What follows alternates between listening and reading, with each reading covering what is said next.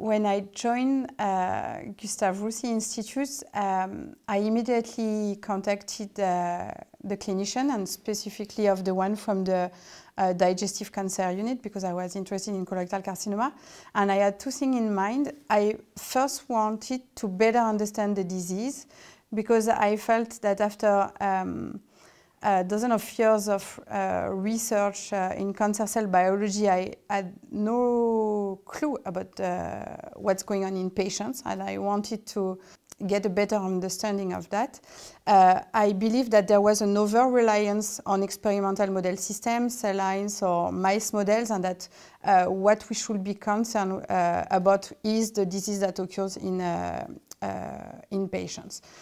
So that was one angle. And the other one was to understand the clinician challenges and their questions, which actually are very different than the question we have as scientists. So I joined the multidisciplinary committee meeting, and I attended like hours of debate on patient cases. And I think what was really precious for me, and it's quite unique at Gustave Roussy, is that the next week I was being allowed to go to the surgery room to collect patient specimens. And for me, it really fulfilled this motivation I had to work from patient specimens.